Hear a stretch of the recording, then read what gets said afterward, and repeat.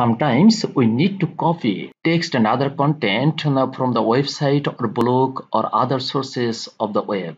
But every time we cannot get the opportunity to copy. Suppose, see here, I am trying to copy, I am trying to select, but we cannot select it because here text and other contents are protected. So how to copy the content from the protected site? Okay, my dear viewers, in this tutorial I am going to show you how to copy content from the protected site.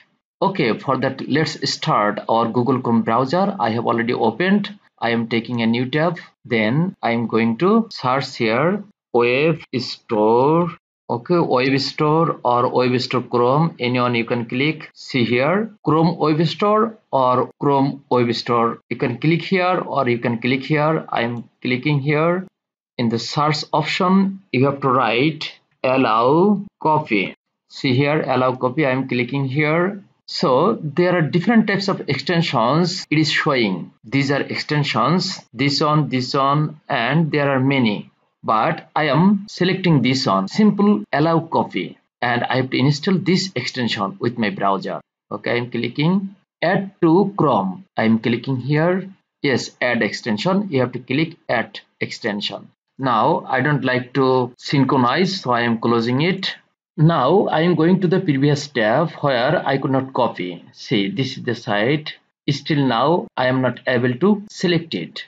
But let me check it. Click here extension, then simple allow copy. This program, yes, in here.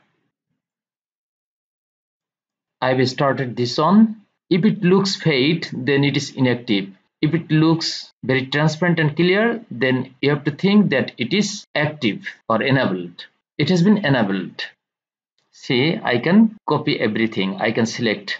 Okay, I am selecting, then right click, copy. Then I am taking this text in my Word file, Word, paste. See here. This text I have already copied. This text or content was in the protected mode in this website, but I have copied by using extension. This is the extension. Okay, thank you very much and stay with us.